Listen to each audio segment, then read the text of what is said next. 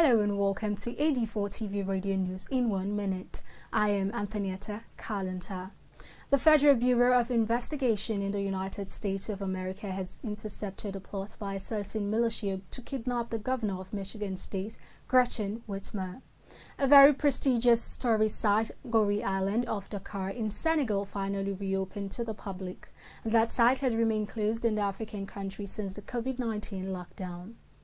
For more information, please visit our platforms showing on the screen right now. Many thanks for watching. I am Antonietta Kalunta.